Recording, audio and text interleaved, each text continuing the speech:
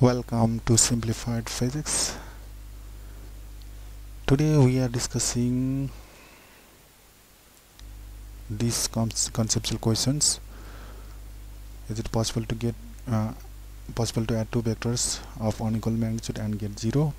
And second question is it possible to add three vectors of equal magnitudes and get 0?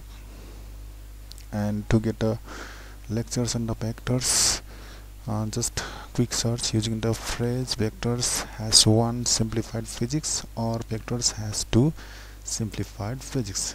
Let's begin the problem. Conceptual questions. The first question is it possible to get 0 with addition of the two vectors of unequal magnitudes and equal magnitudes? If two vectors are unequal magnitudes, it is generally impossible to obtain 0 with the addition of the vector. That is not possible. What if they are of equal magnitude?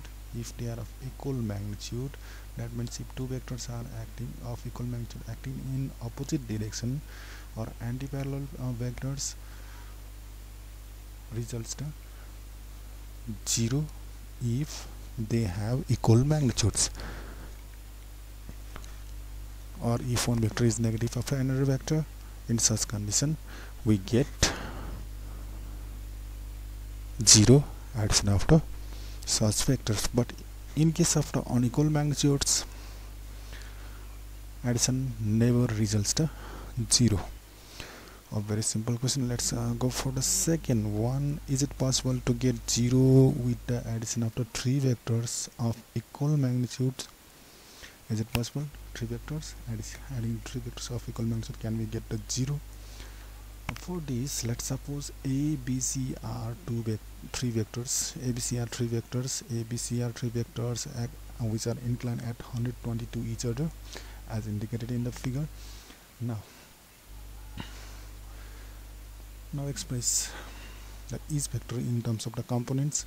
A vector can be expressed as x component ax equals to a cos 0 degree, because a vector makes angle 0 degree with the x-axis.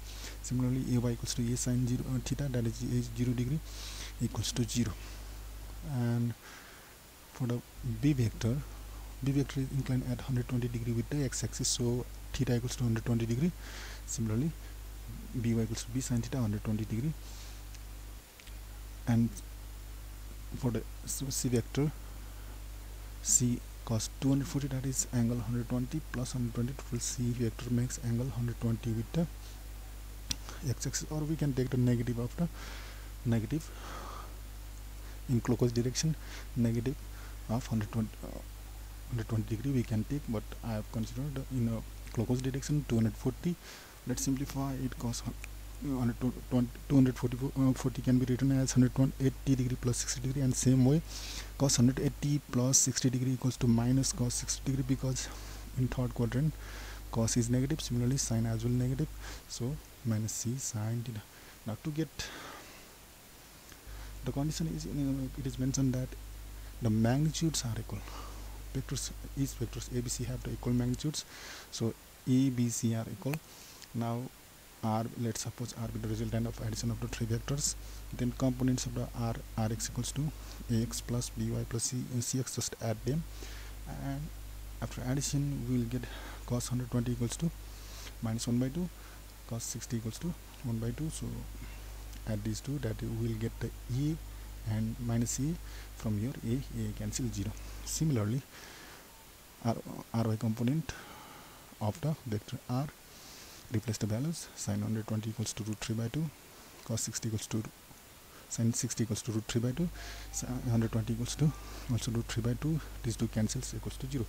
So addition of the resultant vector R equals to magnitude of R equals to Rx plus Ry simply gives. So we can conclude that if the vectors are inclined at 120 degree, then three equal vectors results the 0. If the three vectors are inclined at 120 degree, in such condition we get the 0 by addition of these vectors. And don't forget to subscribe, share, like and comment. And for the vectors, at least use this phrase or this phrase for the quick approach on the lectures, previous lectures on the vectors. Thanks for watching.